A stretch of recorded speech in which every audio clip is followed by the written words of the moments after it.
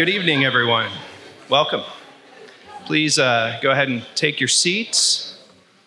Let me remind you to silence your phones right now. I'm David Ramsey. I serve as chair of the Reubin O.D. Askew Department of Government. It's my pleasure to introduce tonight's speakers. But first, a few words about the name at the top of your programs. Reubin O.D. Askew served as governor of this state from 1971 to 1979. He was the first Florida governor to serve 2 full 4-year terms in office. Though born in Oklahoma, we claim the governor as our own here in Pensacola because he moved here during childhood, and after he'd studied law in Gainesville, he moved back and started his law practice.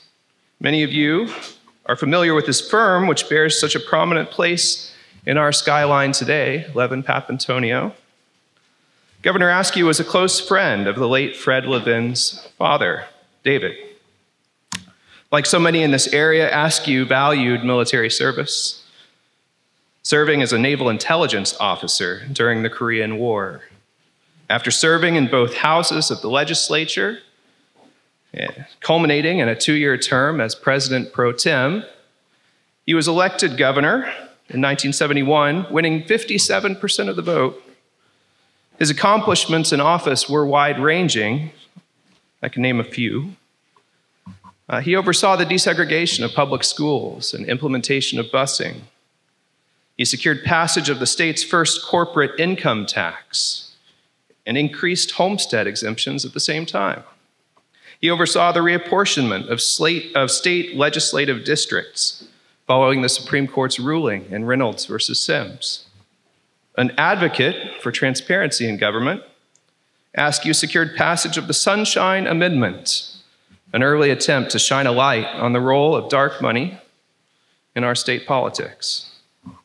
This was the first amendment to the state constitution that was ratified by voters rather than the legislature, and it secured more than 75% of the popular vote.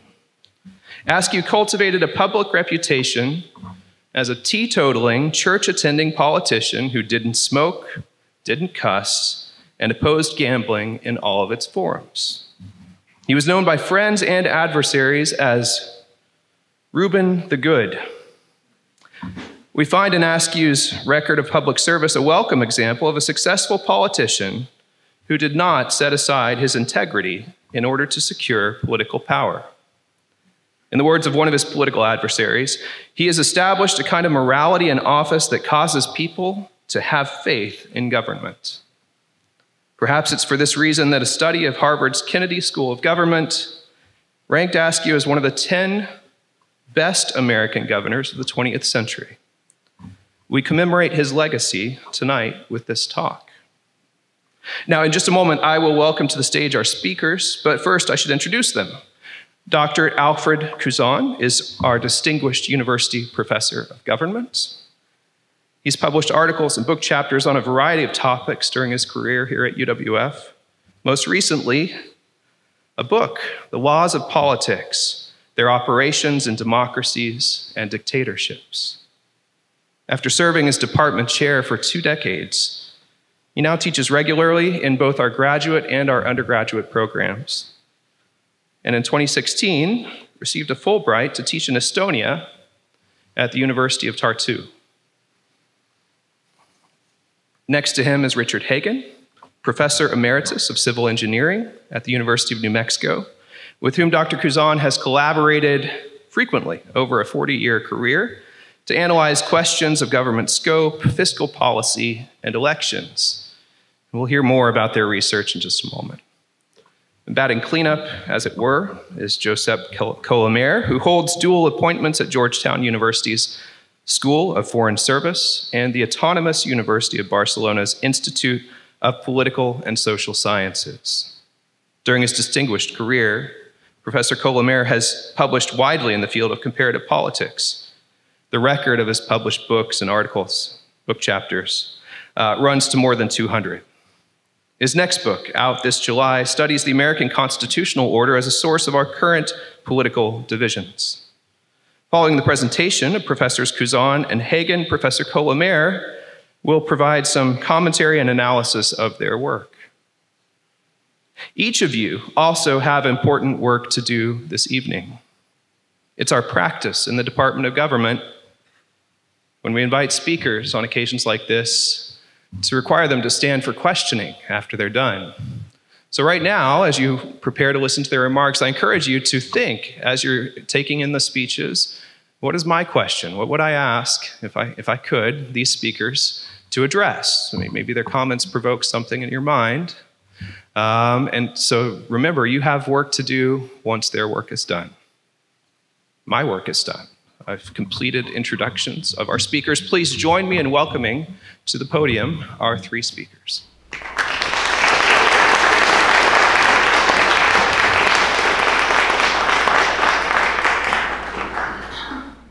Thank you all very much for coming. I asked my colleagues in the Department of Government, when I first did the first draft of my presentation, I said, what do you think of that title? Does it tell you anything? Can you figure out what it means? And I never got a response. And you know, I always teach my students, pick a title that is sort of like catchy, you know, that will catch people's attention, and then give a subtitle that actually is substantive, that actually, can you hear me okay? That is substantive. Okay. That is substantive, that actually describes what the paper is all about. So I did. Hopefully, I succeeded in my first. Succeeded in the purpose of my title. All right. So this is the product. One product of a collaboration that I've had with Richard Heggen for a number of years. Like Dr. Ramsey said, instead of 40 years, every 10 years or so, we kind of get together and, you know, get going, and then, you know, I go my way, he goes his way, and then 10 years later, he can do it again. And so, but I think this time, I think it's probably, in my biased opinion, I think the best work we're doing, the best work, I think, but it's not finished. It's kind of work in progress. So how did an engineer and a political scientist, or politologist, as I like to call myself, get together? Well, what happened was that we were both teaching in New Mexico. He was in Albuquerque at the University of New Mexico, and I was at New Mexico State in Las Cruces.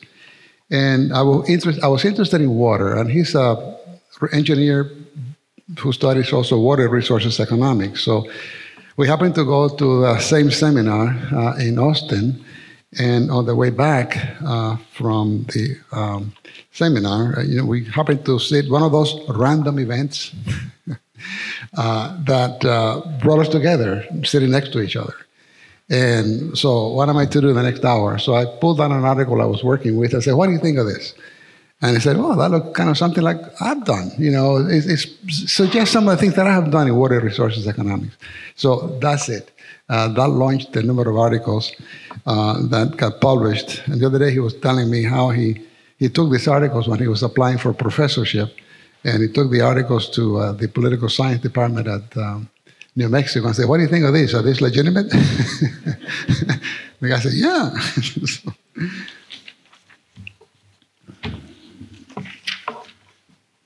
All right, so over the last 10 years or so, I began to get interested in elections worldwide. And it's one of those weird things that happens. You got to get interested in something, and you say something in class, and the next thing you know, and I can't remember how these things came to me. It's kind of weird. I don't know if anybody else has that experience, but the next thing I know, I'm writing an article, and it got published in a journal that is not the most prestigious, but it's the most widely read in the discipline. And then I did another one, and another one, and another one. And so then, after some time several tries to get Richard interested in working with me and some more on this, he finally picked up, and so we did. So what am I going to do today? Well, there is something in the study of elections that is titled, but it goes by the phrase, the cost of ruling or the cost of governing. And this is the cost in votes that the party in office incurs in office. In other words, there's a certain, you might say, it pays a price in votes for exercising power. And the pioneers in this work were two European economists, actually, political economists perhaps, Peter Nanestad and Martin Paldam. And they published a paper, actually, and it eventually became, it sort of was republished as a chapter in a book. And they came up with they studied about 18 developed democracies in Europe, Japan, Australia, and North America, and they came up with a number. They said that on average, the incumbents lose 2.25 percentage points, but it's per term. So that's, a lot of people have followed up on that. A lot of estimates coincide more or less. So another political scientist from England, his name is Ian Budge, he kind of summarized it all by saying the most widely tested inductive law in political science is that governments lose 2 to 3% of the vote, percentages of the votes, points of the votes per term. So it's kind of a well-established. So the first thing we need to do is find out whether we can reproduce what Nanestad and Paldam said. So this is an attempt to reproduce Nanestad and Paldam's work, and we now have more countries, more elections over a longer period of time, and here we go, between 2 and 3% of the, this is what they lose per term. Average all the votes that the net votes, right, starts at vote and all through, and then average the loss over all the terms they're in office, and you come up with 2 to 3%. That's at the national level where they tested it. And then here is at the subnational level, it's a little bit higher. Right? So the overall, the cross average there, you can see that it's about, well, yes, it's 2.7, so 3%. And here is a little more, 3%. So that's how we start, right? But we think that this is accurate. As far as it goes, it's correct. But we think it is not a true representation, a useful representation of the phenomenon. We think that it hides more than it actually shows. So, so what we did, and this is, I give all the credit to Richard here, because I said to him, Richard, I want you to look at this data here, because I see that the function, it appears to be the little bump. The party is elected, and if it's re-elected, it gets a little bump in the vote, and then eventually the dam breaks, and it kind of, they lose. So he looked at that and he said, I don't think there is a bump.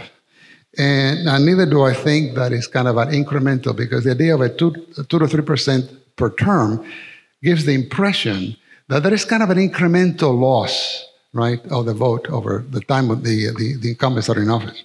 So I said, I don't think that's the way it works.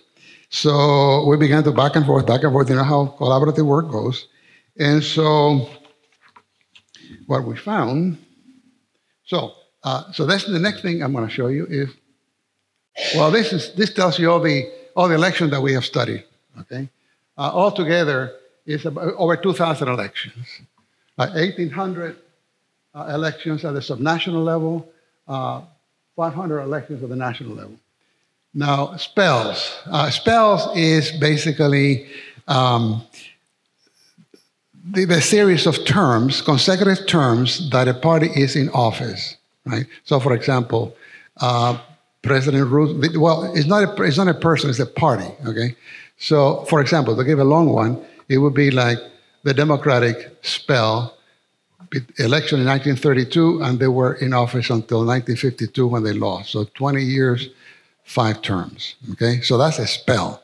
Now, a spell can go from only 1 term, which is actually the most frequent, to 2, 3, 4, and up to many more terms, okay? Up to 10, even more in some cases, some unusual cases. Okay, so we got a total of almost 900, around 900 spells, and almost over 2,000 elections. So we have a lot of data, but we concentrate our analysis on the subnational because we have so many data points.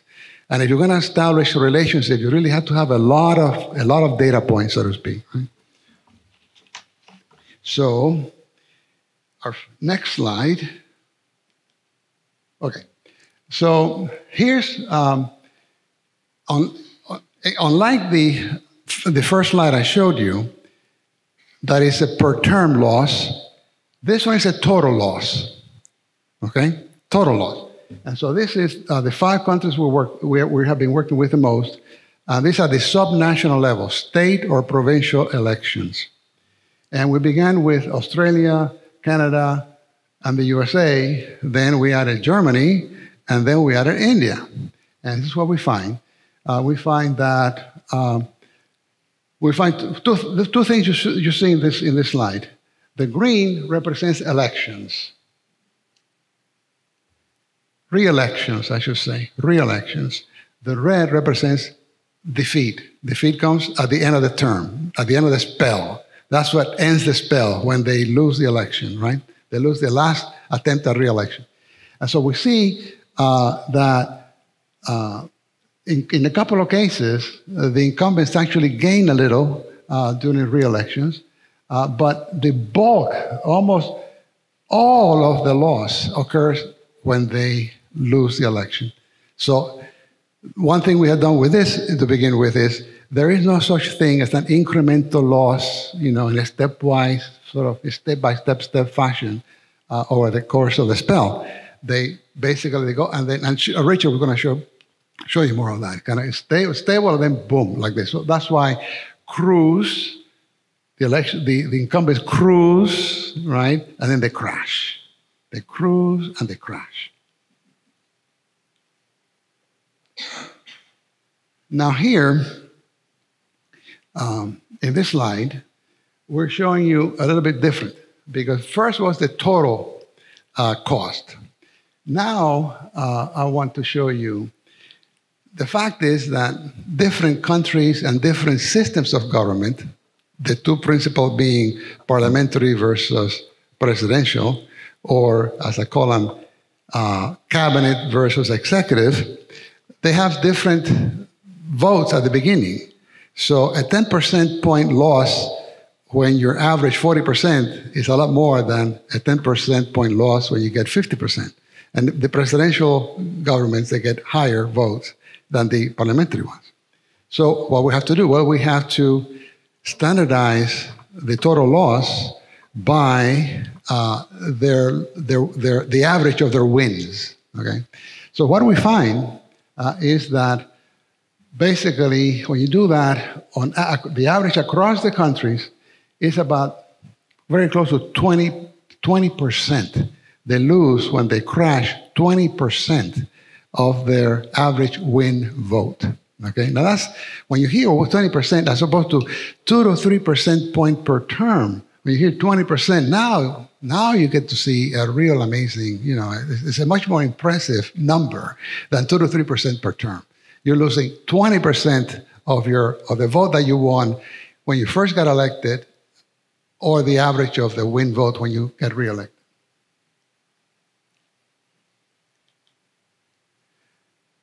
Now, this slide shows you it's the same proportional change, right? But now what we want to show you, because the other one was kind of static, right? They just show you the total, and now we're showing you what happens when during the course of a spell. So a spell, like I said, consists of a number of terms or elections, right? So in each of these vertical panels, you see that it says election from election 0 to 5, 10, 15, and in some cases, that's about the maximum, but very close to the maximum. So what we're showing here, and let me see if I can use the pointer now. I think I can do this, right? There, sorry. All right. So see this line here? This line is the average, okay? The same average that I showed you in the previous slide, roughly about 20%. They're a little different, of course, but roughly the same 20%. But what I'm showing you here is not just the 20%. What I'm showing you here is that there is no difference on average between losing your cost when you lose one election, when you last only one election, or you last 15 elections. It's flat. This is flat. There's no relationship. If there were a relationship, you will see this going up, the numbers, the dots going up, or if it were a negative relationship, it will be going down. But notice, some go up, some go down. So on average, it's flat. What does that tell you? That there is no, on average, there is no difference. It doesn't really matter when you lose. On average, you incur the same cost, about 20%. Okay, now this one is the last slide I will show you. I'm taking two turns. The first turn, then Richard takes over, and then I come back. So in this one, it's a little bit more complicated, by the way, I want to thank Michelle Williams, my colleague, because she introduced the whole department to Tableau. But I was the only one who kind of, really enjoyed it. And I have used Tableau. It's a great program to analyze electoral data. So, thank you, Michelle. It's taken me several years because it's trial and error. But anyway, so what I'm showing here is a number of things are shown in this very complicated, but really illustrative chart. All right, so the blues represent the number of terms. Okay, so you can see, and this is for the U.S. only, because we have the most data for the U.S. So basically, U.S. governments, U.S. administrations at the gubernatorial level, they basically, the most frequent terms are either one term or two terms. So you will either only last one term or you last two terms, and then that's it. Then after that, you just decline it like this, okay? And this decline here is something that Richard will explain with a somewhat different chart. So I won't get into it now. Okay, so here, that number there is the vote at the last election when they lose, right? Because you only serve one term, that means you lost, and when you lost with 44% of the vote, and you lost 7.8 points. What does that tell you? That tells you that they had, when they went into the last election, they had 51%, right? So this is what they had when they lost. This is the actual number that they lost, the crash, which is in points, not in percentage points. And so look how these numbers don't vary very much, right? So when they lose pretty much by the same number of votes, and when they get reelected, about the same as and Richard will show you this. But here, there are hints of that when you look at this chart. So in the blues, you're showing how many. This is the number of terms, right? So how many administrations lasted one term, how many lasted two terms, and then how many lasted 3, 4, 5, and so on. And at the top, what vote did they take in when they lost the election? The spell closed. And how many points they had, how many points they lost. So that's the vote they had. They came up with that vote, and that represented an 8-point loss, a 13-point loss from for the mean of the previous wins. Now, what about this? Right. Well, this shows you the proportional cost. So you can see that for the most part, they go, that was a little bit less, that's a little bit less, but 20, 19, 24, 22, 18, 20. So very, very similar, right? So again, there's no relationship, right? No matter how many elections you survive, when you crash by about the same percentage of your vote, okay? And I did this for the cabinet, for the parliamentary governments, the same thing. You can see the same thing here. Now, not only the parliamentary governments, you can see that one term is the most common. But note that in the parliamentary governments, they lose with 30% of the vote, 31, 32, 33, very similar, very similar. There's no relationship here. They're up and down, but basically, and again here the crash. This is the percent point crash is right there, and that is the proportional crash, right? The one that we think is represent the best way of representing the true cost of governing.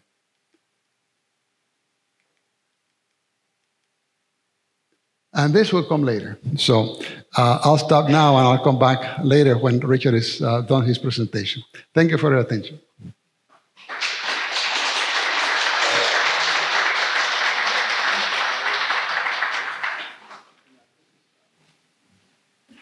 Well, I'd like to thank Al for inviting me. As you'll quickly figure out, I'm a civil engineer. I know nothing about political science, but I think that's to my advantage in this situation, because the less I come in with, maybe by some kind of odd coincidence, the more I might see. So why don't we have the first slide? That'll just say that I'm doing.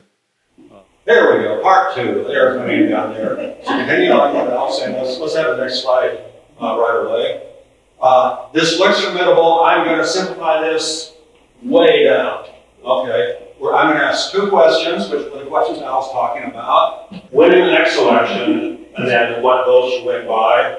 I'm going to employ two statistical distributions, which will be very simple. You say, oh my goodness, I didn't need statistics. You don't need statistics to understand these things. The data, I'll talk about where we got all this stuff. Yeah.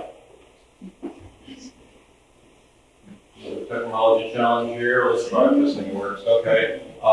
Where did Al get all that stuff he told you? We'll see. What data do we need to pull out of it? We'll see. Fairly simple statistics. How we're going to test it. So you need to worry about this, but this is kind of my plan of attack. So why don't we, the next slide, forward one. I'm going to talk about first spells. I'll define it, but I'm going to show you spells. So you're in your mind. I want you to have a picture of it. I don't want you to remember what he said. I'll talk about exponential distribution, which you say, what's that? And I'll say, have you ever heard of radioactive decay? You say, oh yeah, you know that one already. Something that we developed that would be extremely engineeringly is take a complicated question, part of it, and bring it down to a small diagram to focus on what you want to see. Okay, so, and you'll see what that is immediately. And then I'll progress as time allows, how we turn that into actually a vote count. Okay, next slide. Okay, this first slide goes into political science. I think it's a political science slide, a picture. No, wrong.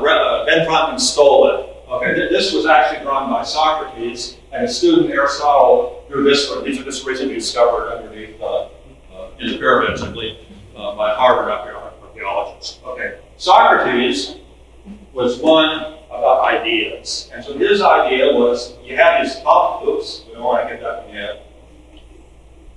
We have this complicated life, okay, let's link all these things together. So he was big on, don't worry about reality as much as the real thing, it's just, the best we do is get the ideas together.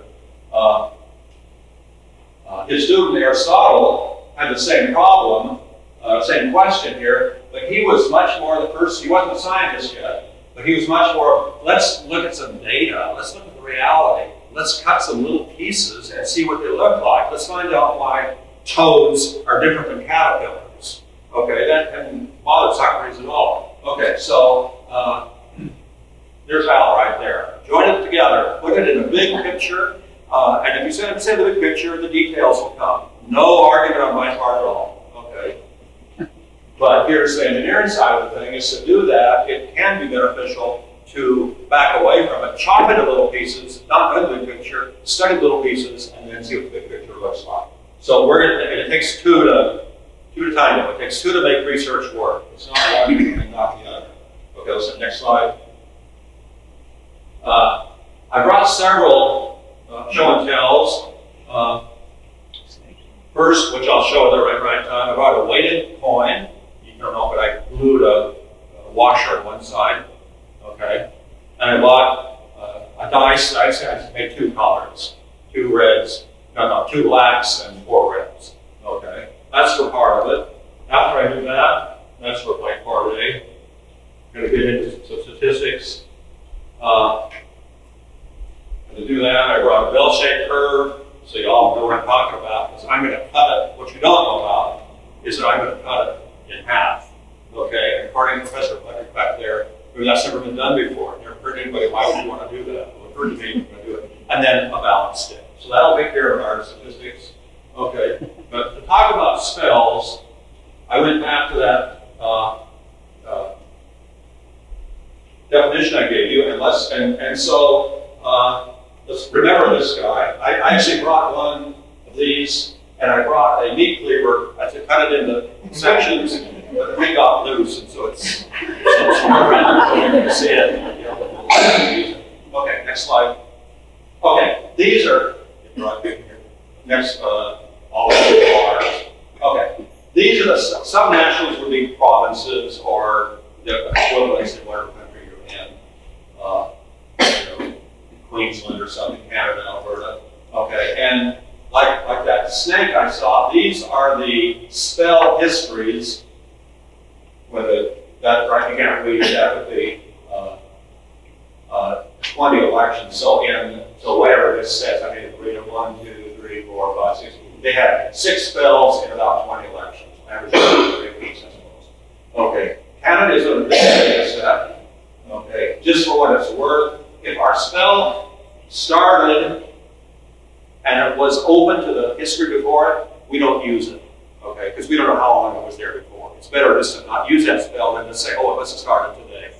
Okay, if the spells were in it and our data set, if somebody was in office and hadn't been there and hadn't lost, we don't say, well, you lost now. We're going to use you. We just throw that out. So my home state of Oregon lost a bunch of data because we haven't had a Republican governor since 1978. Okay, so we don't get to count that as a long run. Okay, Florida lost because whenever Florida data started, and I don't know what it was, you had a long string of previous of the same party. I've been Democrats. I don't know who was Alex. Okay, so we could have more spells if we wanted. Let's have the next spell. Okay, we're going to see Germany here in a second. A few of these are pretty bizarre. Some of these countries, some of the provinces in Germany especially, I think the ones that have more of a traditional kind of conservative bent to them, they just these guys sat with the same party for 15 years, or one spell for 15 years. Okay, let's go to the U.S., my treasure trove. This is half of the U.S. states, and you'll see, back to the snake picture, you'll see a lot of snakes. This snake, well, it's kind of looks better. Maybe this snake, that looks kind of like that red and black one I had. Because it's kind of, a lot of them are pretty back and forth. Let's have the next one, second half, like you.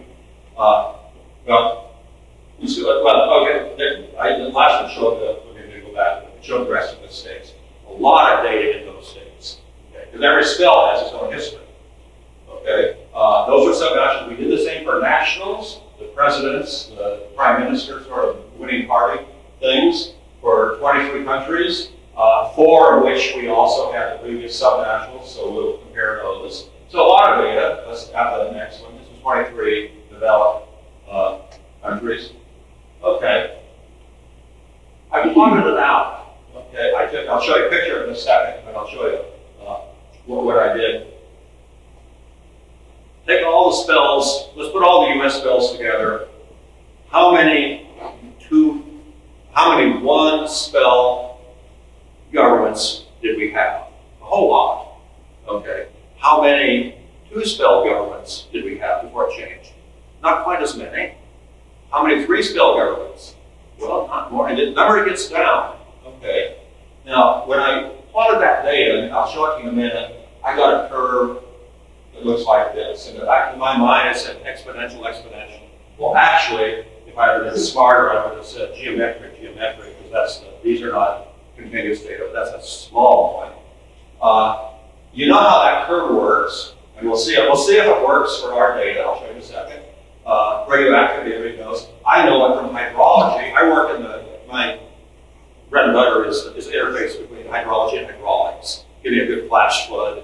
I'm just happy as a lark. If I here, I would have been working heavy duty on floods from hurricanes.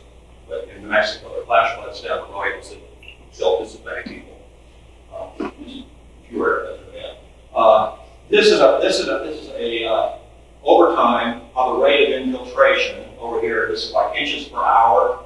So if you watch the water go into a tube, sucking the ground, it goes slower and slower over time. It's called a Horton equation. It's a great example because there's no theoretical basis for this. There's no natural law that says it's supposed to be that way. It's not. That's the input. That's the mix of a whole bunch of physical laws with fluid mechanics. Okay. But as we're going to make the point, we don't have to have an explanation why we have a curve if the curve shows what's going on. Games of chance. Okay. Classic. How many times are you going to have a chance of getting a red card if you dispute it out? How many times are you going to get a chance of getting a full house? All those are just, and they're not all exponential with the red card with it. Or if you're in the family planning, what's your chance of having your second kid the same gender, and then your third kid again the same gender? It goes down by factor 2, 1/2, 1/8. Okay. One paper that Al found, written in Italian, so I don't know what they said, seemed to bit on the subject, and that's all we found. So I'm simply going to say there wasn't really this interest in this exponential distribution in political science and radar. Next slide. Okay. First, the math. All you need is this equation here. You don't need this. Is if you're going to do more mathematical derivations. Forget it. You don't need to do that. Okay. And it just says, give me a k, 0.7. You say. Okay. If I have 100 today, after one time unit, which is an election cycle, I'll have 70 left. If I go another time cycle, so I'm 2 out. I'll 0.7 times 7, I'll have 49 left. If I go 3 time cycles, I'll have 0.7 to 49, which is a tad under 35% left, and then down into the 20s. That's cutting down. And so the 0.7 I just gave you, which is a number that we're going to sort of see in some of our examples, looks like that. The bigger the k, the slower the k. This says you have 90% left at one time out. This down here says you have 20% less. Okay, don't worry about this. I worry about it. You may worry about it. So if you understand what k is, its proportions step to step. You go the other way. You'll understand that on that. Okay, let's see the next step. One more. Okay, here's the data. These are the U.S. subnationals. I like that data set because it's a big data set. Okay, so this gets really iffy when you start looking at these little runs with 7 data points. You got hundreds in the U.S. We had 6. And when I made this, there were 600 spell start with. Now I think they're close to 1,000. I have to check. Okay, everybody wins the first election. That's what we call E0. Okay, on election 2, or after your first re-election, it's the second bar. Okay, this many won, that many lost. Okay, so everybody is still there, but some now go away. One more election, this many won, that many lost. So this is real data. Okay, what you can't do is just compare these. I just want to put a little teaching moment here. Never take this data and just say, well, let's just do all the ratios between bar number 7 and bar number 8. You'll get garbage like this. Okay, the reason it's garbage is because when you get down here, you're talking about very few points. Okay, and so one error of one can bounce this guy. This guy can only have 4 values, I think. 25%, 57, 500. So we don't do that. Okay, but I just point out that's your temptation to do that. Let's have the next slide. This is that same data you just saw, but now it's been normalized, so it counts for 100% area under here. That's just so we can compare different countries or different governments. Okay, that's called a PDF, probability density function. The distribution function is this thing. You don't need to worry about it, but you often see it published out. This is the one that starts at 0 and goes up to 1. Okay, next slide. We don't need that. We can use it, but we can get by with this one. If you take that data, and if you plot it, if you just all you do is hit the log function on your calculator, or put log in Excel, and you plot that same data of the remaining, if it falls on a straight line, you don't know if you do it. By golly, you've got an exponential distribution. You hit it. You're lucky. I made a good guess just by luck. I didn't know. Okay, that's the K that does it. It's the slope of this line. Okay, again, you don't need to really do the math, but it's extremely straightforward. If you go back and plot what we predict with this equation, which is the smooth line against our data points, we did pretty well. So, and we did that for everybody. Okay, the U.S. I like this is punching on because there's so many data points. There's not a lot of mess in it. Let's have the next slide, please. Okay, that's what the U.S. that curve. I'll show it. And he had a bunch of bars that look like this, which show the story, but I got it down to one equation. This just says every step out, for the second spell, you're going to have 59% of what you had in the spell before. Okay? So that's your survival rate is 59%. Okay? Election to election. Does it change over time? Let's find out. Okay, let's keep going. So what I'm calling the K, this is the slope, the 0.79, whatever, 0.52, or 0.7 example. This is what we got for everybody we looked at. Now, I don't really, well, first of all, there's obviously some odd ones at the end. I'm happy just to say it all the way, because some of these countries had some odd histories. Okay, but it is kind of interesting. They do kind of all follow in a family, and our subnationals, all the brown ones are national data. Subnationals, which have a lot more data, actually fall in pretty well. So this makes me kind of feel good that we're onto something that isn't just good for national and not subnational, or just subnational. It is kind of a feeling. And if you want to argue, well, this one here says USA is less than Canada, probably true, but I'll let somebody like Al say, well, why that might be? It's just what it is. Okay, so that's the proportionality. Proportionality constants is what those are right over there. Next slide, if you please. Okay, this is plotting them out. Okay, now they're just plotted out alphabetically down here, so that's no significance. The bottom four are the four subnationals. They have a much tighter degree of confidence because we could squeeze it in because we have so many more data points. And the more data points you have, the more sure you are about squeezing in. If you have 5 data points, you get some of this strange stuff. They are real erratic data points. So that's just an issue. So this is, you know, these are all this, if you again can't read it, that goes Australia, you know, and just going down Canada, Germany, USA. India came in too late to add. India would be another line there.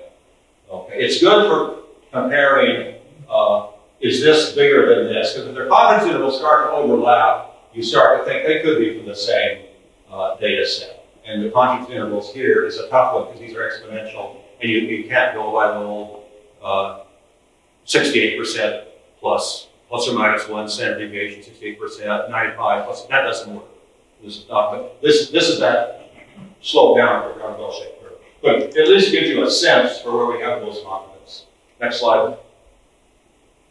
Okay, well, maybe I don't want to do the curve fitting.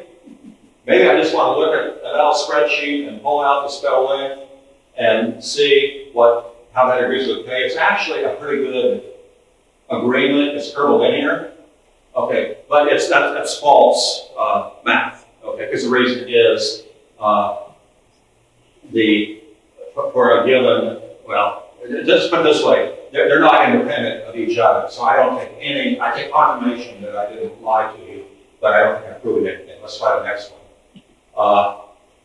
Okay, how often did they win? That'd be another way to guess what this proportionality constant is. That's not a bad way to go about it. But how often you won over history doesn't really say what your rate was per term. This is what you average over history. So, whereas it falls on the line here, knowing a win ratio, somebody won 70% of their, doesn't mean you win in their election with a 70% chance. Maybe the chances increase and then decrease. You wouldn't know. That's just another way to get K. I'm just saying, K could be, I garnered several ways. Okay, but I did it by that curve fitting. Let's have the next slide, please. Okay, let's look at that snake. Has anybody seen it? It's red and white. No? Okay. I didn't bring a cleaver, so I got scissors so we can go after it. Okay, let's chop the K's apart. That's where it gets interesting to me. Okay, snakes, I had to look up, have backbones. They're vertical. Okay, this is a made-up spell. Okay, but just for illustration. Okay, the undervote, there's, you gotta read this thing. There's 50 right across, 50% right there. So this guy came in, this party of Democrats of Utah in 1941 or whatever. Came in with 54%, then they went up, then they went down, and they kind of bounced around what Al was talking about as the cruise. But this way we can say what the cruise was, and then crash. Got my red line. Two ways to look at it. The red line is how much they crash from the last election, which I say is bad statistics. The other is how much they crash from the mean election. The reason I say it's bad statistics, though, to go for that one, is that everything, including this, everything here is basically randomly bouncing around, and this could just as easily, this point could have been down here, and this point could have been up there. It looks like a bigger crash. Much better to go from the mean. The mean has also a smaller variance itself, because this mean is the mean of 6 numbers, so it's, you know, it's better like that than 2, maybe almost 2.5, squeezed out variance. So it's just a better estimate. Okay, so this is what I call the I curve. This is what I would call an engineering diagram of a election cycle. Okay, let's look at this dotted line. Okay, I was talking about the average. If you just said what you came in with, what you went out with, I came in at 54, I went out at 48, I did it in 7 spells. It was a long last I had, but I finally went out. You know, divide the difference by 7, and you get 2.5 points per spell. Big number. You didn't lose 2.5 cents per spell. What you might think if you had gone by the standard understanding. Okay? So we didn't like that. Okay? Although Alan quoted it in his book, I said, I think you got it wrong. So the next new edition of the book, we might have another chapter. Let's have the next revise that chapter. Here it is. I just wanted this out. This is okay, we had constant spells of, this is say 10. Crashes, I'm sorry, 10. Yeah, it didn't vary too much. I'll show you some of that stuff. Okay. Well, if you lose it, if you got the first election, you went down at 9, or this is the U.S. day, you went down at 8% per term. Because you lost 8% of your votes. You lost 10. Well, okay, you lost it all at one time, this way. If you didn't lose it until the second one, it halves your average. Okay, so now you're losing 4 points per term if you lose here. Okay, well, this turns out that if you get into 2 or 3, which the common rule says, you're probably about right if you lasted in this zone here 3 or 4 terms. And that's what our rule really says. It says when we look at the average length of a government and we find out how much they changed overall, we get 2.5. That's how they did their calculations. I don't like it, never liked it. Okay, so what I call a 2 or 3% law. Okay, it's by no means a law. Okay, and it's not only a law, it's a detrimental rule because it makes people think there's a law. Okay, there is maybe a law, but it's the law about cruising and crashing. It's not a law about constant rate. Let's have the next slide. Okay, and this is what we concluded. What Al said, the cost, I'll say 10, whatever it changes the country, is independent of how long you're in office, how many spells. You cruise along at the same rate. Bounce around for sure, but you're always winning. So they don't bounce too low, and they probably don't bounce giantly high, you don't get 95%. Okay. And at that point, they say the same crash, same penalty as the ones that crashed before, even those that crashed insurance. So that's what Al said right here. And this is probably our first finding. This is actually a meaningful finding, not the number we get. Let's have the next slide. Okay, so let's look at the wins and the losses. Those two numbers. For sake of argument, I'm going to say you cruise at about a 2% above the required 50 or 49 or whatever it is, 4%, might be number. You crash at maybe 10% or 20% below that. Okay, votes are fairly well incumbent votes are pretty well normally distributed. Not really well because there's a lot of kurtosis. There's not things are squeezed. This should, but a little it flies so high and then come down. If it's a normal distribution, that'll bite us a little bit at the end, but we can live with it. Okay, if you plot all that out, this is spells. I'll have this be a big blocks. Okay, so I certainly don't assume you figure that out. Just think about what each block was. I try to get each dot. I still have dots overprinted here. It's discrete. I have it on the even evers, or evens on the integer spells. An awful lot of one spell elections, a smaller number of 2, a smaller number of 3 down to, and I forget if this might have been New Hampshire or somebody. Somebody lasted for 10 spells, okay, but not many. Okay. If you plot a slope through this, you might say you see something, okay? Well, maybe you do, but let's do this. Let's take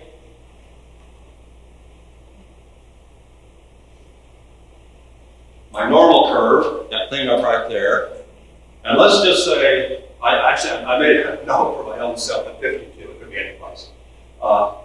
You want to get, the winners are on this side, the losers are on that side. So I'm going to change it a little bit to 52, I'll make it more like 70. Okay, just chop them in 2. Same distribution, but I'm going to use 2 halves of it. These are the losers, these are the winners. Nobody wins if they're down here. Nobody loses if they're up there. Each of these are distributions. They just happen to come together like this one. This is almost like a triangular distribution. This is sort of like a triangular distribution, I guess. I want to look at these 2 distributions. Okay, so I want to look at the 2 halves. So it took us a long time to figure out, I said next slide, that we ought to look at our statistics at just the winners and just the losers. Well, here's where you really see the stationarity of it. Okay, that slope is basically dead flat. The significance of the slope is nil. There's mathematically there's some median number there, but the beta, if you put that in statistic, is 0. Is that the next?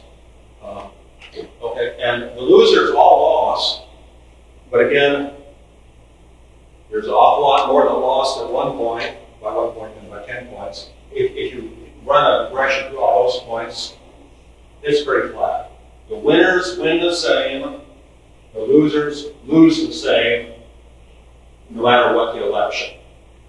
Okay, again, I'll set it. So the question is, how can we turn that into trying to get votes? Because I've never used the word vote. I've got a said vote. I've never used a vote in anything I've said so far, other than just explain winning and losing votes. I haven't given any numbers. Okay, let's have the next slide. Okay, here's that same bell curve, a little more explicit. There's a normal curve. Statistics, at least social science statistics, has a great dependency on Sikula. They'll say everything, and I don't have any argument with it. But so it's probably not quite well shaped. That's the kurtosis I was talking about. This is just what history has given us in U.S. subnational elections.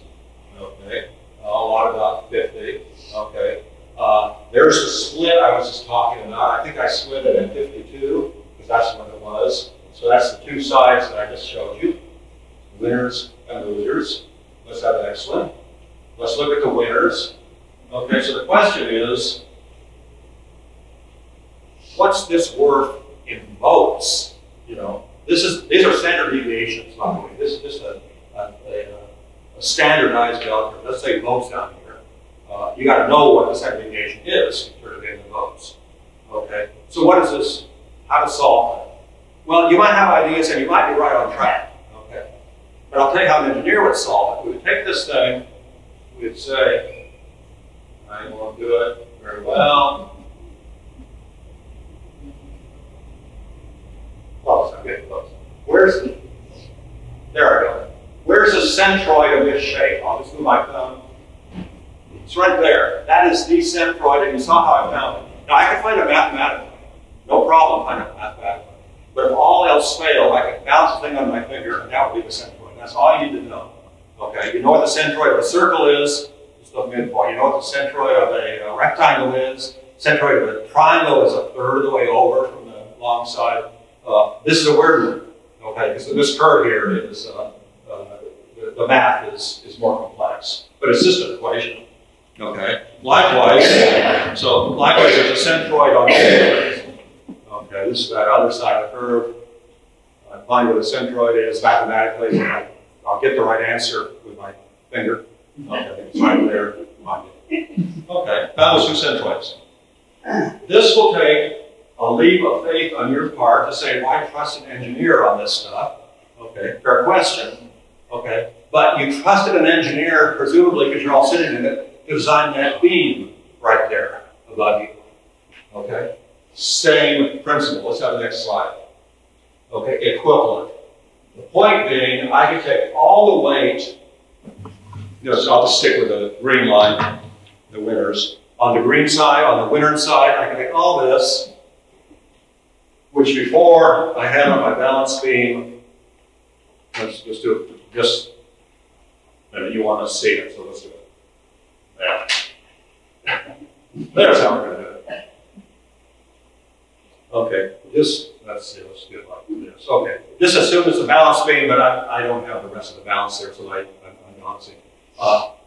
You want to see, that's all pushing down. It's like a whole lot of people sitting upstairs here, they all go to the far end to look at the prey going by. It's going to change load on that beam. Okay. Well, you want to design that beam, and you don't know. Okay. What you do is take that area, which went from where my nose is to where my nose is, went all the way. You move it over. Again, it's all mathematical if you do it mathematically, but you don't need to do it mathematically. Rather than go from here to here, you move it over until it makes the same balance. Okay, that's the equivalent location. You can do that on both sides. Okay, this is what I'm calling the equivalent vote. Equivalent meaning engineers call it equivalent force. Okay, so we'll call it the equivalent vote because I don't know, maybe political science never use that term. I don't know. But no, they all will because it would. This is the equivalent vote. Okay, so. Well, I'm sitting right here. The equivalent vote of the winners is about 0.6 standard deviations over. The equivalent vote of the losers is about 1 standard deviation the other way. Well, if you know what standard deviations are, and you know where the middle is, you know those points. Okay. So at this point, it's just changing those equivalent votes to, let's have the next slide, to their real numbers. Okay. Actually, go back one. Okay, if you please. Okay, my question now is, how far is it from here to here? From the average, this is the mean average win. Okay, take all the winners, what they win with, what's their average.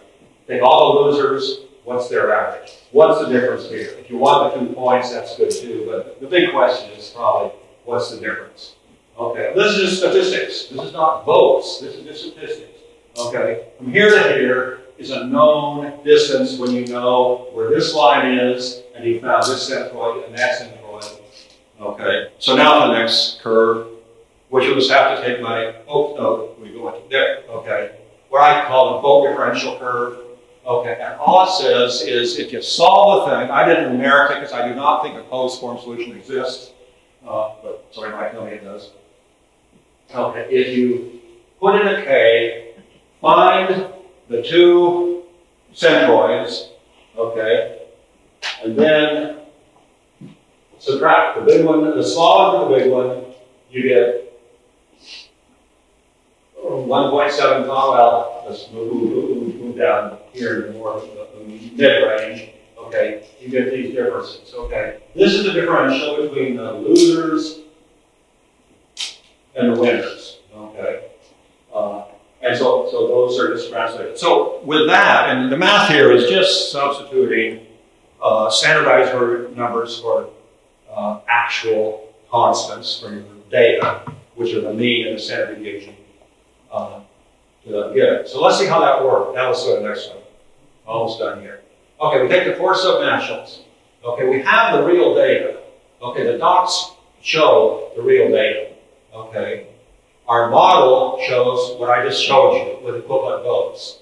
Okay, well, you know, I didn't hit it great, but on the other hand, I didn't finagle anything either. And the object is not to hit it exactly, it's to see if you've got the right idea. This looked like we were probably closing in pretty well on the losing votes, but we were underestimating the winning votes. Okay, just said the winning votes for the U.S. was like 58, 57, but really our model only showed 54. Okay, we missed. Okay, but that's fixable. Okay, at this point, you're just adjusting your model, and the way to there's several ways to adjust it. The sophisticated one, which is beyond me, but I could figure out how to do it, would be go back and change my distribution. It's not bell-shaped, it's really kurtosized bell, or whatever somebody might call that, there's my name for it. I could probably find a research would work for it. The other is just apply a constant to it and say, well, we're off by this many points, but we have constants and all sorts of equations, starting points. Let's do it. Let's put those constants. Oh, this is just a dimensionless. It basically shows that our model doesn't quite do it. Okay, so let's skip it. So this is time to do it. Okay, if you put in those correction factors, we'll hit it exactly. I'm saying let's not go there. Our objective is not to hit it exactly. Our objective is to see if we're on the right track, and then think of, because I don't believe it's irrationally finding a number the closest. But it looks like if we kind of subtract the 2 from our means, and well, we can subtract 2 from everything to start with, we might do a little bit better. I'm not arguing those numbers. Those numbers make it work. Okay, and that's where we're at. Okay, and I don't really think we're going to push it to make our model hit everything. This is 4 countries. It's going to be at in the end. There's going to be something else weird about them. But that's where I'm going to leave it. We started out. We chopped up the snake. It must be somewhere. Okay, just find the sliver right on your foot. Chopped up the snake. Looked at the eye curves. And you say, well, that eye curve is so obvious. Well, obviously, the team that came up with 2.5% on average never looked at eye curves. They never chopped it up into little pieces. They just said, oh, put them all together. That's what we get. Okay, if you look at eye curves, then you start to see the cruise and crash. If you start to wonder why you cruise at so much of why you crash, we chopped up a bell curve to explain that. Did pretty well. We might do better. We might not even publish this last bit. It's pretty speculative, but if we do, I just asked Professor Bundrick back there. He says he's ever seen that done before. If he hasn't seen it done, then you've seen it introduced. Because we'll need all the statistics books and go through all the possible curves of distribution. So maybe we add none of that, but I'm not going to count on that yet. Okay, so let me turn it over to I'll turn it back over to Al, yes. Well, I tell you, I've never seen Richard lecture before. We have been on the phone countless hours. We have gone through innumerable drafts and argued sometimes, as you can attest. But I've never seen him lecture before. Richard is just really great. He has humor and so on. Anyway, I just want a couple of more things. As you can see, we have the cruise and we have the crash and we have the flipping of the coin, right? The biased coin. The biased coin is K, which varies from about a little bit about, say, 0.45, a little bit less than half, to about 75. That's varies by country. So that's the flipping of the coin. Now here, just a couple of more things I want to show you. This is actually looking, again, the subnationals. divided between parliamentary or cabinet and executive. And this is the spell length, again, back to the spell length by party ideology and year among the subnationals. And party ideology is shown here by colors. Sorry. Party ideology is shown here by colors. So a party that is on the left of center all the way up to -1, or right of center all the way to 1. Sometimes I have to kind of 0.25 and so on, 0.50. And anything in between, like, for example, sometimes some regional parties or parties whose ideology is ambiguous. So that would be a yellow. So you can see that basically parties alternate through the entire time here. Right, left, right, left, right, left. And this conforms to something that Ian Budge said in one of his books. He said that this is what democracy requires. It requires that there be frequent alternation between parties, one on the right and one on the left. And this then, on balance, it gets the policy right down more or less the middle. Okay, now this is the last thing I want to show you here, and that is basically we began to extend this to Latin American cases. We found 3 cases: Costa Rica, Dominican Republic, and Uruguay that have a good democracy. Again, very few observations, but nevertheless, you can see the Costa Rica pretty much in line with the others, and so is Uruguay, and Dominican Republic has a higher thing. All right, well, I think we have covered quite a bit of territory. I just want to say a couple of final words. I want to acknowledge it is sort of conventional, right, customary to thank people who have helped you. And of course, Richard is above all, but also I have Mike Bundrick, who's back there somewhere. Mike, would you please stand up, please?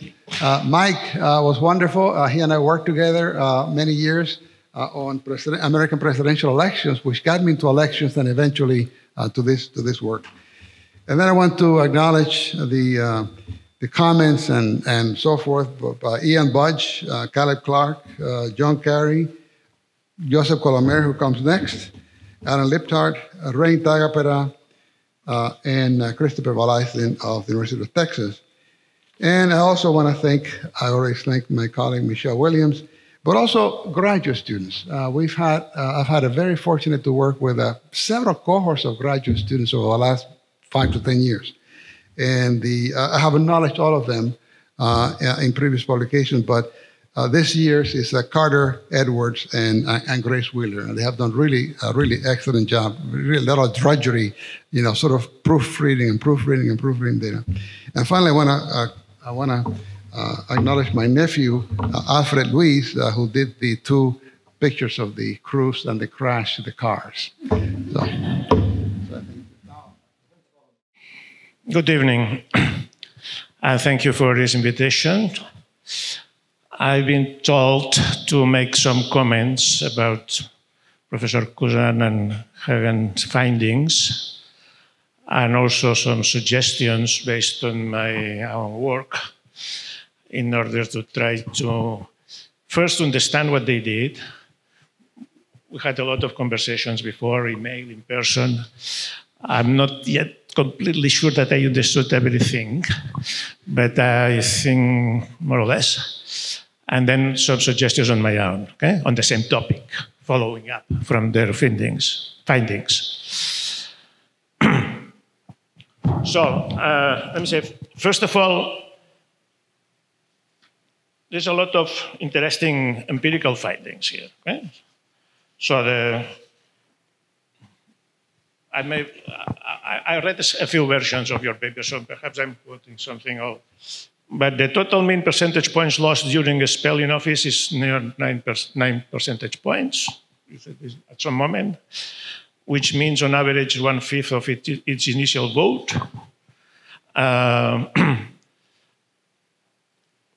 The re-election rate at some moment in your papers was 60%, which means that, as I understand well, 60% probability to be re-elected means that for the 3rd term would be 60 times 60, so 36%, and so on, right?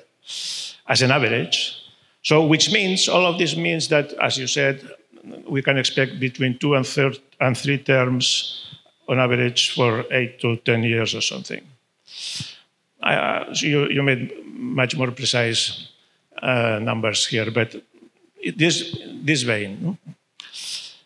And then what took my attention more is first that there is no significant differences between parliamentary and presidential regimes. That's very interesting.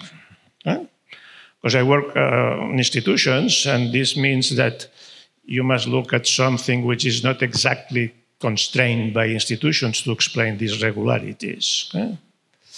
Another even more interesting, perhaps, is that ideology does not matter. So for both left parties or right parties, they have about the same numbers, same probabilities, same performances regarding winning or losing elections, which is still even more interesting, actually. So you say regular alternation between parties of the left and the right about once per decade on average is a feature of democratic politics. Well, that's a good finding. I mean, important.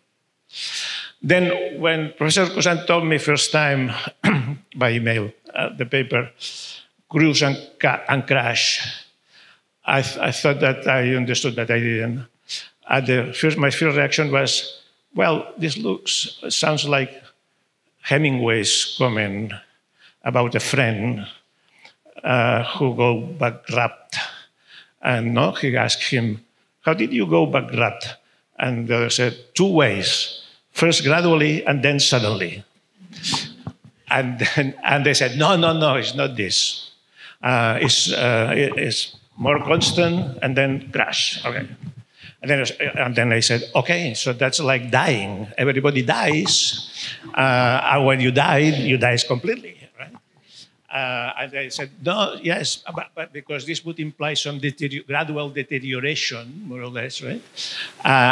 No, that's not the finding. Okay. Then is when I understood the metaphor about car crash. A car crash can happen at any moment, at the beginning of the trip or at the middle or at the end of the trip, right? So that's the idea. Okay. These are inductive empirical laws, regularities. No? So you found some statistical regularities out of so many cases about how parties lose or win elections. But I think if you want to be scientific, so to speak, we call us political scientists, do political science, and science has the same rules for every field. Okay?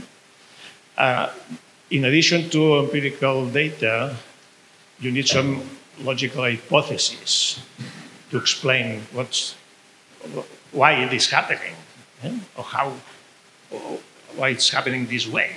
Right? And so I think you have to, so some people say the scientific study of politics should walk on 2 legs, logical models and empirical tests about the consequences of, the expected consequences of those models to see whether they fit or not, or they are helpful or not to explain real facts. Right?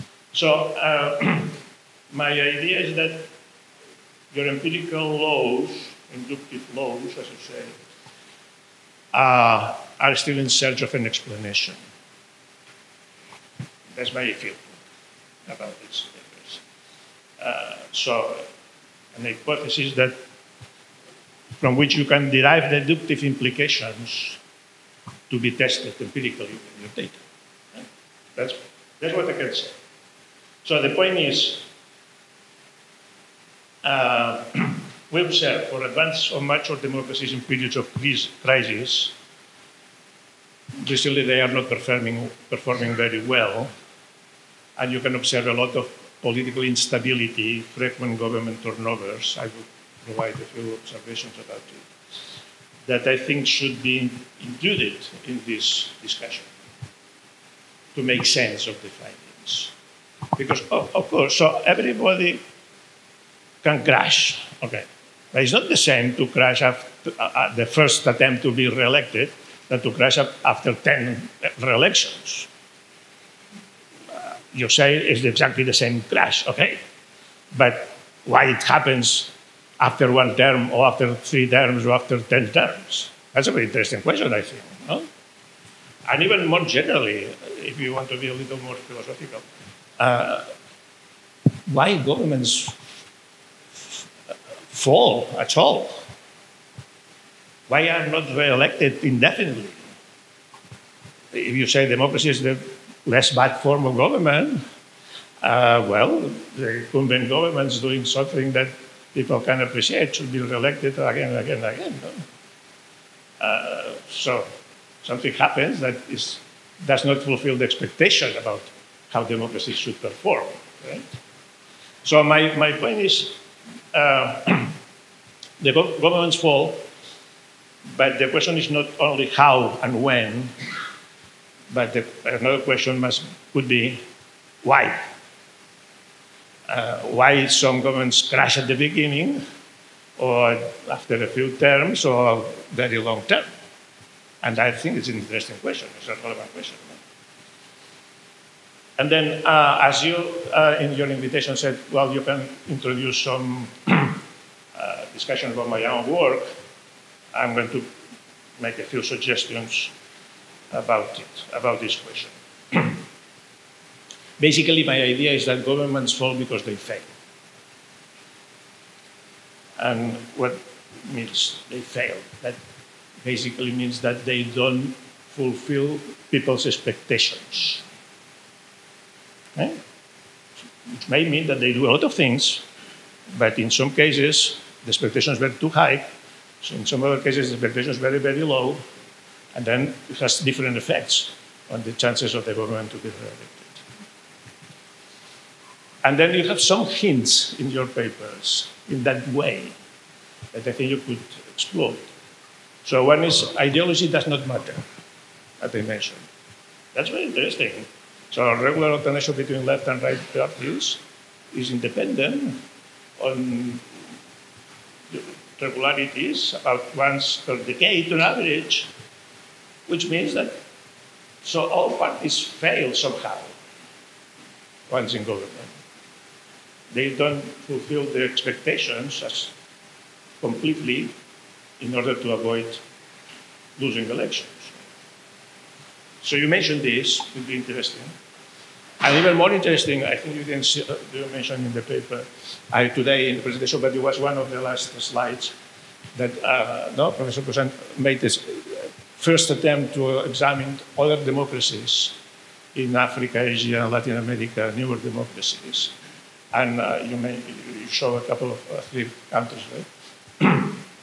But as I remember your drafts, you said that in those countries, the cost of ruling is on average 2 or 3 times higher than in those mature democracies. That's extremely interesting. We should look at this very well, because it makes a big difference, right? 2 or 3 times higher cost of ruling in order to lose an election attempt so it means that there is a significant difference about the performance of governments in developed countries and in newer democracies in less developed countries. That's another thing. And the other thing that I'm not sure I understood completely, Professor Heggen K letter, the rate of exponential decay, you said that, I understood the meaning, but you said that it's different in different countries, varies across countries. Then, well, let's look at it. Let's look at the countries. Which countries is the rate of decay is higher than in other countries? So if you enlarge this observation for other countries and you try to make a distinction between different periods, I think you can try to understand more things. So why losing elections happens in different ways for different parties in different countries at different moments. And that's my question. Let me add a little more evidence that can help to discuss this hypothesis. Just 2 points, based on my own research. I have a book here which is Democracy and Globalization. It's published. And the first half of the book is about this, more or less. Not exactly about this, but I mean, it's the crisis of democracy. Second part is actually more optimistic about things that can go well in this complex globalized world. But in the first part, there's a lot of data about two things. One was the traditional explanation about how governments perform in elections, included the idea that the incumbent advantage, meaning the government, so the party in office has an advantage when it runs in elections because they can use information or manipulate information about their performance, giving salience to their successes and not talking much about their failures. And then in any case, what they promise to do next time is weighted by the previous performance, and people can believe that is some positive likelihood that they're going to comply with their promises, right? In contrast, the opposition can promise anything, but it's also an hypothesis because we don't know whether this is going to be real or just blah, blah, blah. So this was the idea, no? The incumbent government running for election has an advantage. Well, this advantage is very weak right now. I would say the last 15 years in particular. We can discuss this. It may be longer, maybe a little shorter. But I was observing all these events, especially since the Great Recession, which is exactly 15 years now, no? Almost. And then in this period, in national democratic elections, the incumbent government advantage has almost disappeared. Let me just mention one obvious case that you know. Donald Trump failed at winning an election from the White House, in contrast with 9 of his 11 immediate predecessors. So the rule for 70 years, right, or more, was more, 80 years or so. It was the incumbent is reelected. And then 2 terms limit, and then the other party wins the following election. Right? Well, it didn't happen this time. Right? But the US is not a singular case in this respect. So many voters, many places, are dissatisfied with the government performance, and they are voting for the devil unknown rather than the devil now, okay? Just to put it in these traditional terms, which was the idea of the incumbent advantage. So even if the new party is not known for any previous experience, perhaps not very reliable, many people are so despair about the previous performance that they prefer a new one, whatever. Say in Europe, for several decades, the governing parties won elections 2 to 3 times in a row on average, which is more or less what you say.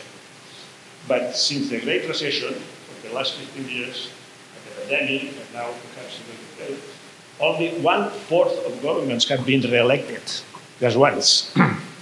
Instead of being re-elected 2 or 3 times, now, so only 1/4 are re-elected once. Okay? 3/4 are out of government after 1 term in the last 15 years. And I made this in my book, but I made a more recent counting for the last 2 years, say the pandemic period more or less. There was elections in 17 democratic countries, and the leading party of the incumbent government lost its bid for re-election 12 times out of 17. So about 3/4, eh? Which is totally new, it's very different from people were used to see. And then there were a few that were running for 4th or 5th term, and this was expected that they may lose after so long, but there were 8 that were running just for a second term, and 6 of them lost. Okay, so even staying in government just for 1 term. This is one thing. So incumbent advantage is vanishing. Second observation, so adding to the there is more political party fragmentation. Some government parties are in crisis, new parties have emerged. It's more difficult to build a parliamentary majority, parliamentary regimes. Then the formation of post-electoral government majorities becomes more and more difficult. I can give you a lot of examples of cases. One measure that I tried to do for the last 17 elections that we mentioned in the last 2 years is something that is called effective number of parties, which weights the number of parties by their size. Okay? So larger parties account for almost 1 or more than the small parties. Right? Well, in the 17 countries having held elections in the last 2 years, the average for the previous 3 decades, for the previous 30 years, was 4.7 effective parties with votes. Okay? That's my calculation. For the last 2 years, it has risen to 6.2. So 1/3 more, which means more fragmentation. Right? And then I can give you a lot of examples. Ireland, Romania, Spain, my original country. In Spain, there were 4 elections in 4 years, 2016 to 2019, because after every election, the parties were not able to form a majority in parliament to appoint a government. And they for another election, just this time. It was even worse, actually. And then they had to form a coalition that just at one of the previous elections, the leading party candidate said that he couldn't sleep if he had to make a coalition with that party. And finally, he had to do it, okay? And I was making fun of this. But this was a few years ago, but now the record has been beaten. So in Bulgaria, there have been 4 elections, again, in a year and a half, okay? For the same reason, that they couldn't make a majority. And you know, Israel had been 5 elections in a little more than 3 years, and it's still not clear that this government is going to last. Right? So, increasing fragmentation, increasing political party fragmentation. Even the best governed countries have problems. So there's some list of the best governed countries. Germany is one of them. Right? For 60 years or more, I'm talking about 70 years actually, the rule in Germany was 2-party coalition governments. Now there are 6 parties in parliament, but there were fewer before. But always 2 parties were sufficient to make a majority. They were all possible combinations. The Christian Democrats with the Free Liberals, the Social Democrats with the Free Liberals, the Social Democrats with the Greens, or the Grand Coalition between the Christian Democrats and the Social Democrats, which was the formula for 3 of the last 4 elections. Okay? With 2 parties, they had a majority. With the last election, no couple of parties got a majority together, which was more fragmented. And then they, for first time, they had to do a 3-party coalition to reach a majority. Even a coalition which is not clearly connected, because the Social Democrats plus the Greens, but then the Free Liberals and some issues are on the right of the Christian Democrats, so it's not a clear consistent coalition. Okay? So even in Germany, they have problems with a government in these terms. The other case could be the Netherlands, mother of great governments. They are used to have 4-party coalition. There are many more parties in parliament. And then the last time it's our record, we should took almost a year after the election to be able to form a majority in parliament. So it was acting good. Okay, and then if you go to presidential regimes, recent elections with Peru, Chile, Colombia, new extreme candidates were on the extreme right and the extreme left, went to the second round, new parties were elected for president, the challenger won in all cases. So, fewer spells in your voting, shorter terms, what are the snap elections, more instability, which means that your rules about crash are happening much often than what we're used to. So all governments eventually crash, and the question is how early after the first victory, and seems to me much earlier than it was. Okay? So then my question is why? Why there are so big differences across countries, different periods for the duration of governments and the success of the government. Well, my idea is that they fall because they fail. And they fail because we are still, even more than we were used to, in search of efficient and socially accepted policies on numerous issues that are not settled. Okay? For a long period of stable democracy after World War II, more about our parties eventually got agreements and consensus about some basic policies in the U.S., especially economic policy, foreign policy. Right? That is similar things. Right? But in the last period, especially because the foreign policy for a while has not been as dominant as it was during the Cold War. Now we'll see. But not still, not the only issue that we pay attention to. But in the last 15, 20 years at least, or even more, there have been a lot of domestic issues that have emerged in the public controversy. It was about climate change, about integration, about race, about family issues, about gender, voting rights, guns control, many issues that are not settled down. I mean, there's no policy consensus between the two countries. And permanently in the public debate, that if you think about it, those issues already existed before, at least in some language before. But what sidelined by the focus on the economy and politics. And now, in terms of protecting peace in international relations, the domestic issues, all these domestic issues take much more prominence. And there's no agreement. On some of these issues, even it's not clear which is the position of the countries in a lot of violence. Is there any difference? Is there any position, any policy about amendment?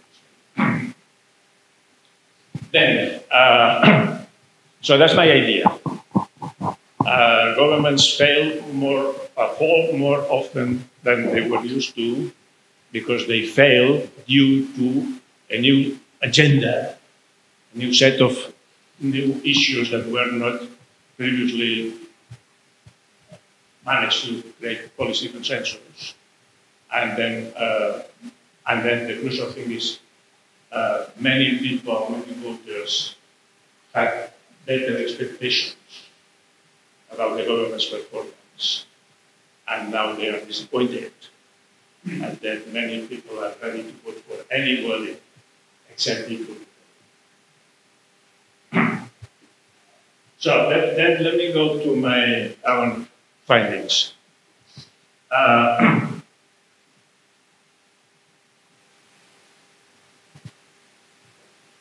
Can you put this first? I assume many of you didn't read my book. If some of you did, don't answer my question. Okay.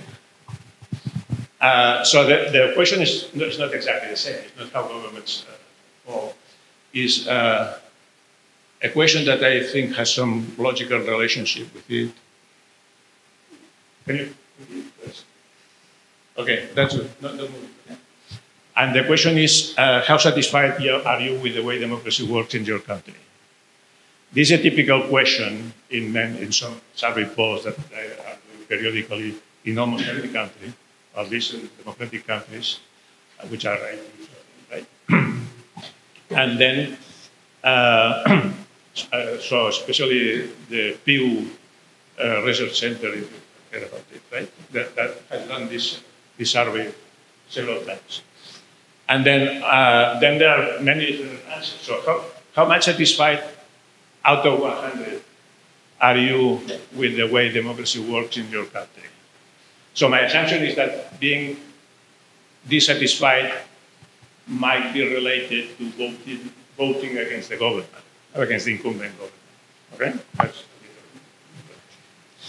And then I collapsed the sample, the number of countries in these three groups.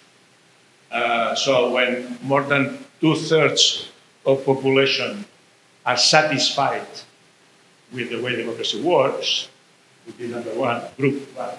It's my group.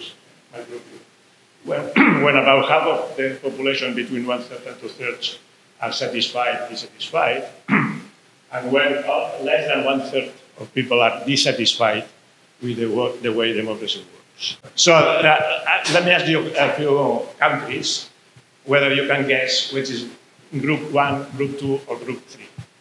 The group one is the more satisfied people, right? Group two is and then group three is by far a large majority of people dissatisfied. Okay? Let me remember the list. So let's start with the U.S., United States. What do you think? 1, 2, or 3? 1, 3?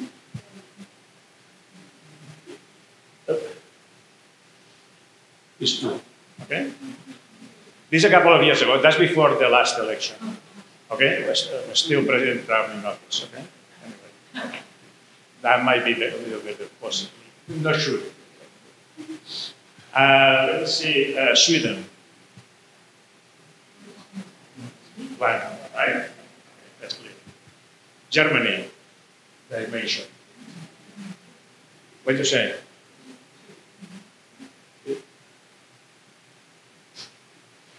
Is 1 also. I said one of the best governments.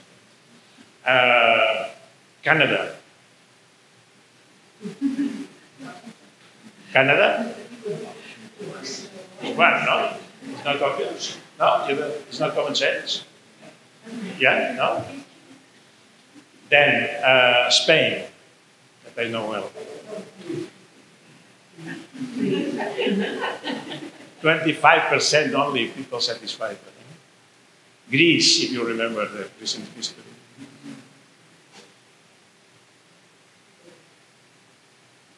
India.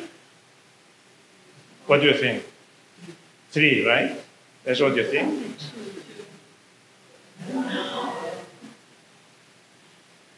So that's my point. Expectations. In many countries, say in this list, U.S. and how about Spain, Greece, Italy, those countries, there were the expectation that they are developed countries, everything is going well, and our children will be better than us, and our grandchildren better than our children, and this that happened. Okay? So there's a lot of disappointment. High expectations are disappointed. Okay? Are possible. But in India, didn't expect anything. I'm serious. After independence in India, there were 40 years, 1952, the first election, until 1991, 92. For 40 years, the rate of growth of the per capita income of India was 0. The country didn't grow at all. At the time, there was a lot of jokes about it. The Indian rate of growth. meaning new. Okay?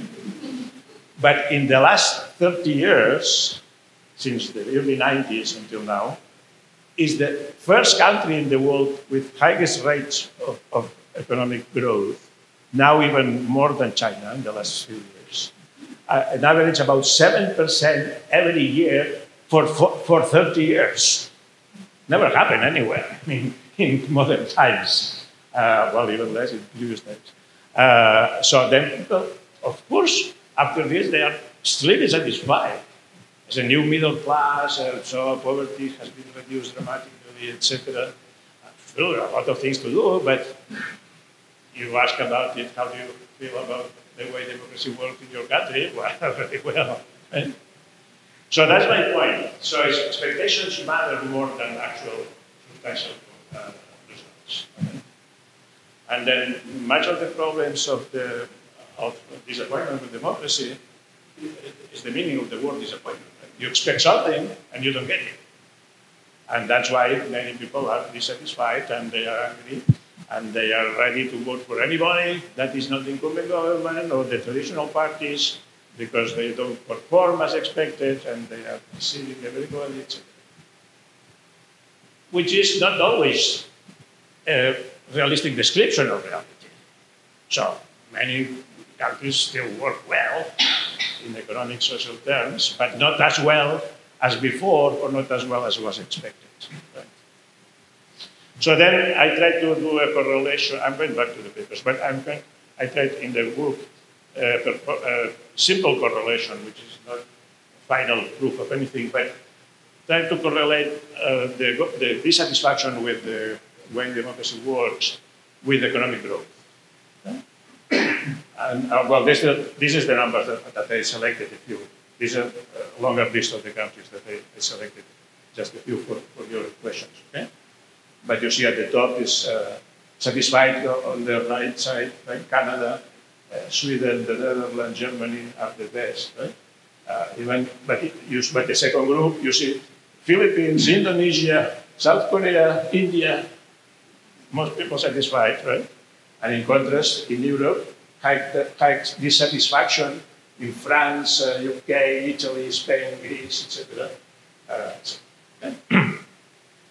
And then this is the correlation that I try to do. It's not the final word, but you see average percentage of growth per capita income in the last period, in a very recent period. And this is the degree of satisfaction with democracy works, and you see India here, right? And you see Greece here, Italy, Spain, etc. Right? So that's my idea. So, I mean, just a suggestion, no? There is a correlation between the government's performance, which can be measured in different ways. This is one of the ways, so how the economy goes for progress, right? And the degree of satisfaction with the way democracy works, which I think might be related with the support for the incumbent governments to be re-elected. That's it. Anyway, so this is because you asked me to use my own findings to discuss. But basically about Professor Cuzán and Heggen's findings, I would say, great findings. I would encourage you to develop those other countries that you mentioned in Africa, Asia, Latin America, to see the differences. I would say, if you have a very long-term period, try to take it in different sub-periods, especially the last 15 years or so, whether it's different. We talked about it yesterday. You said, yeah, there's less re-elections in the most recent period, apparently. Okay, I suppose it might be so. And then, even more so, try to make a formal hypothesis to explain why governments fall. Because they fail, and to better elaborate this on the basis of your own findings.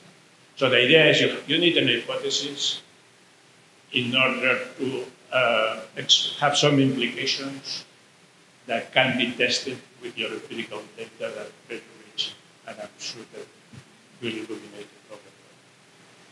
Thank you.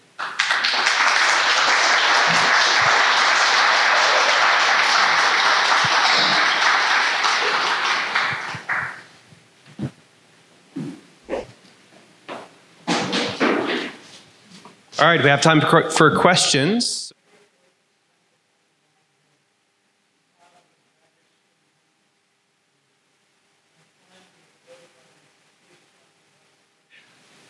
Well, you mentioned national governments, right? And actually, right, Japan, India. Well, we could mention a few more. We could mention the Mapai Party in Israel. We can mention the Social Democratic Party, the Christian Democratic Party in Italy. Several parties like that that really were very high, and then they kind of crashed. Some have to go around a little bit, but so why? Well, we don't know why. the simple answer, right? So we know that K varies from country to country, but also even between periods. That's one thing that, you know, my time had run out, so I didn't want to go into that, but that's another thing we want to do. We want to explore, say, Italy, Israel, and other countries where you had that, India.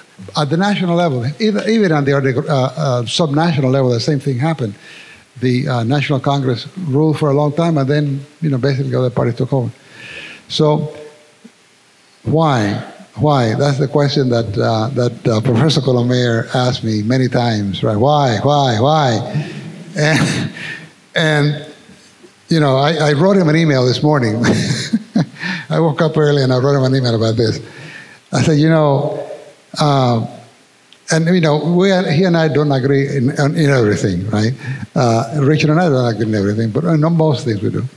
But why? I said, well, you know, in political science, my opinion, we have too many theories. Okay?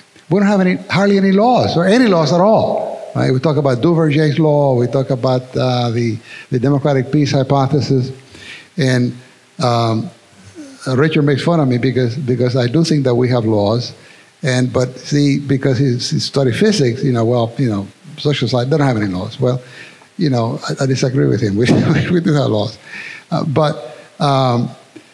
so I'm interested in establishing the facts, right? The fact that different countries have different Ks and how this behaves and everything that we've said here.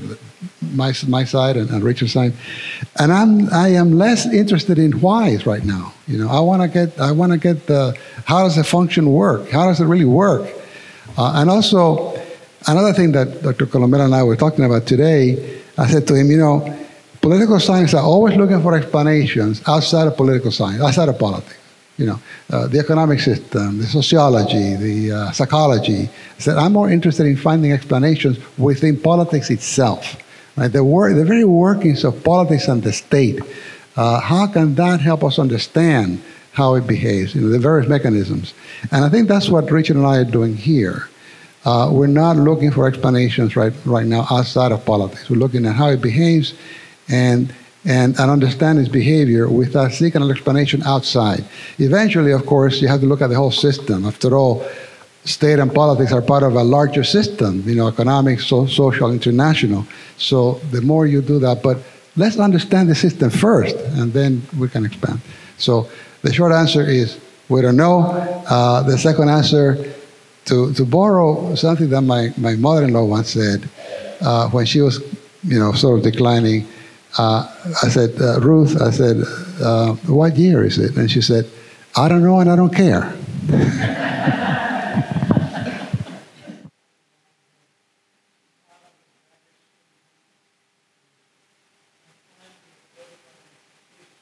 Actually, that's a good question. The only term limits are in presidential systems or U.S. gubernatorial systems.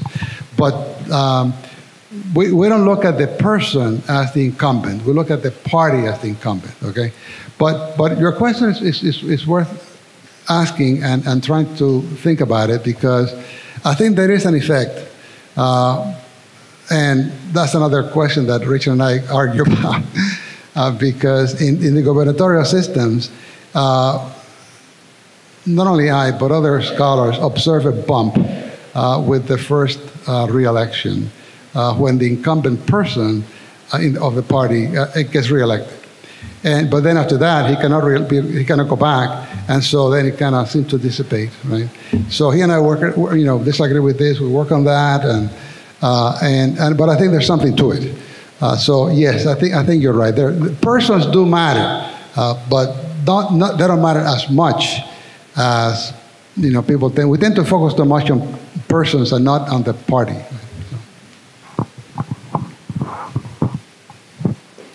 Any questions for me or for Dr. Colomet or Dr. Heggen?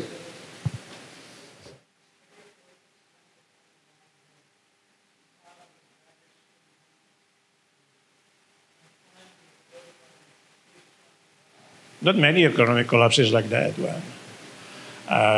You can say 1970s, early 70s, okay. Two oil crises. But not for many countries, 2008 was a big disaster. I can tell you about many countries in Europe.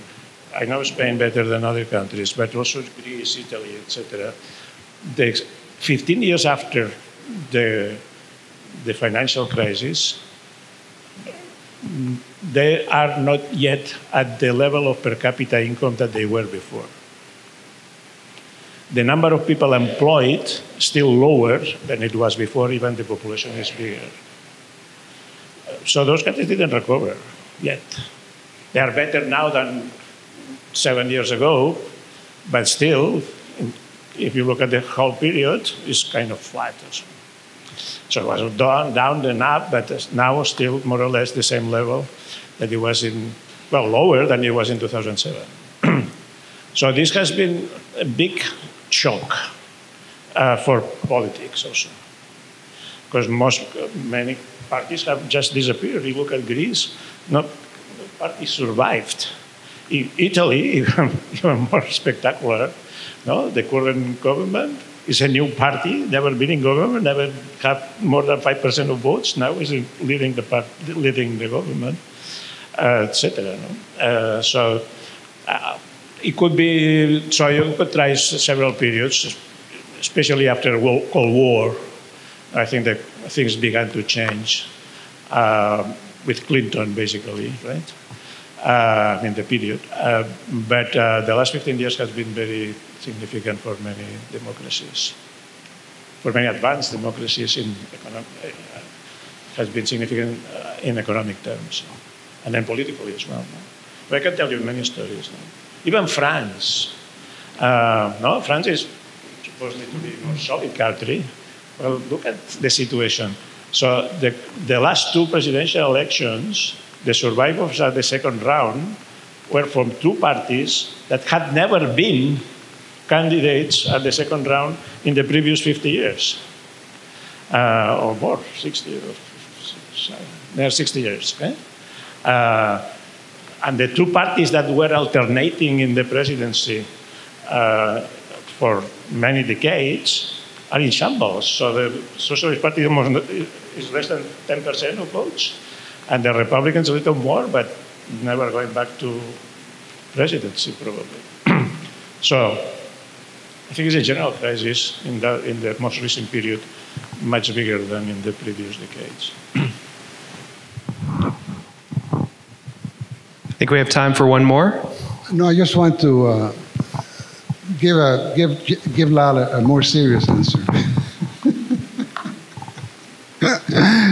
I leave it to the party specialists to kind of inquire into that, right? So we look at the system as a whole, so to speak, the general patterns. But when you ask us about specific party, although I'm intrigued too, why these parties, the Mapai Party, the Christian Democratic Party, and so on, why did they kind of basically shriveled up and died, or almost died? But I leave it up to the people who study parties. Like we have a colleague here who studies parties, right?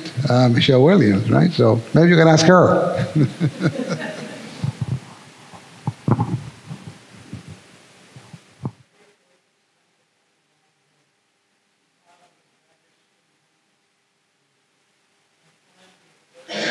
It's impossible.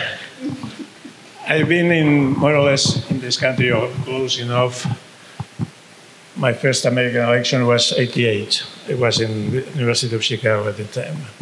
And I followed every one of them.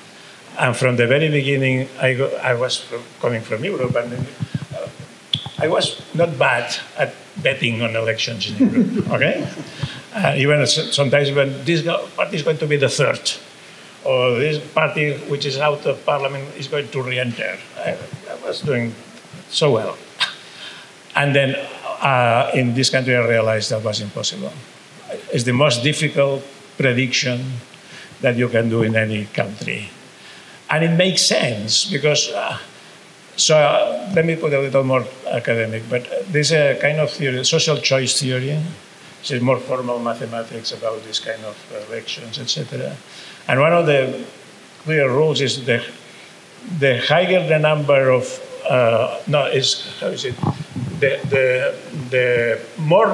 the higher the number of voters and the most dispersed their preferences, the more difficult to predict a winner, because there are many potential winners that could form different majorities with different sets of voters, right? Mm-hmm. And the best example is the United States. So you say Theodore Roosevelt, Perot, whatever. So there are many possibilities to form a majority that is not the traditional Democratic Party majority or the traditional Republican Party majority.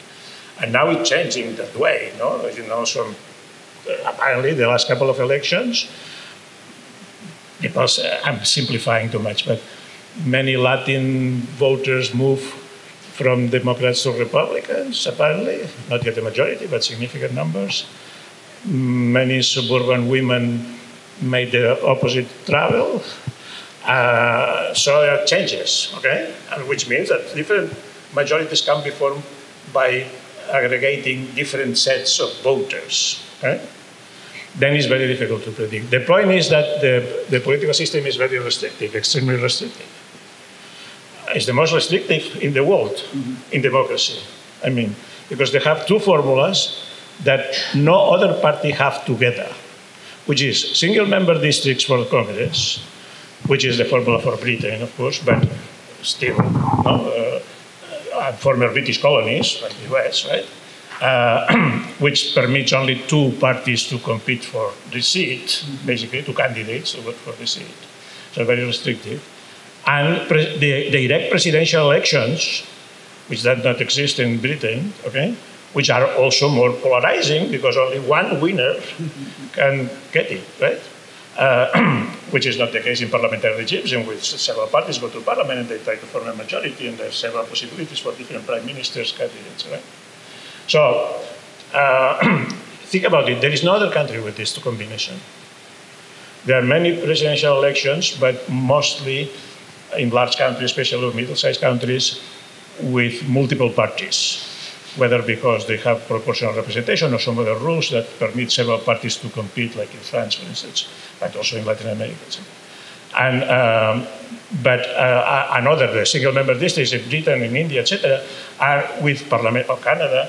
Australia somehow is with parliamentary regimes, not direct presidential elections, which means that after the election, there's a lot of room for negotiation and agreements to make a possible majority, right? So this country is very restrictive in this sense. We talked about it this morning also, but I can say it again. So I think that if I can be positive for a moment, this is the cost of having been the first.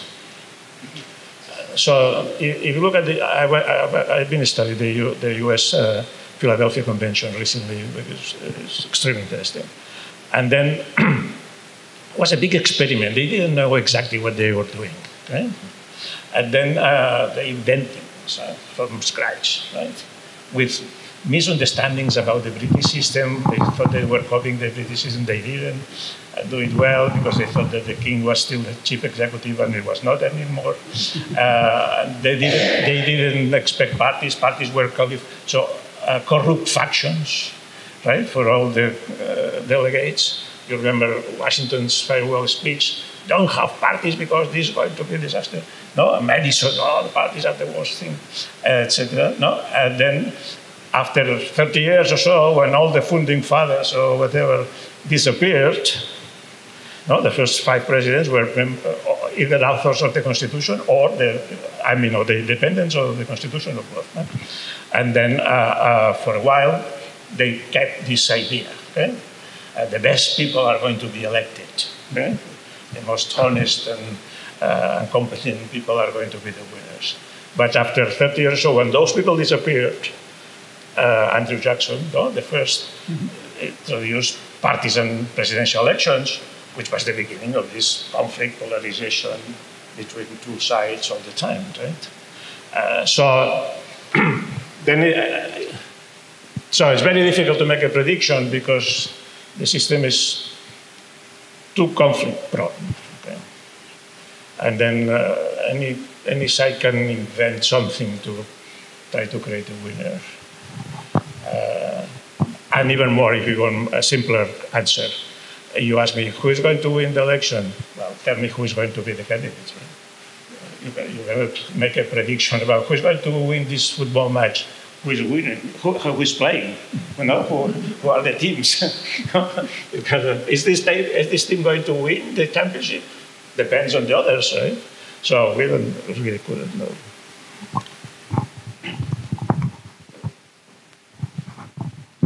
All right, please join me in thanking our speakers tonight.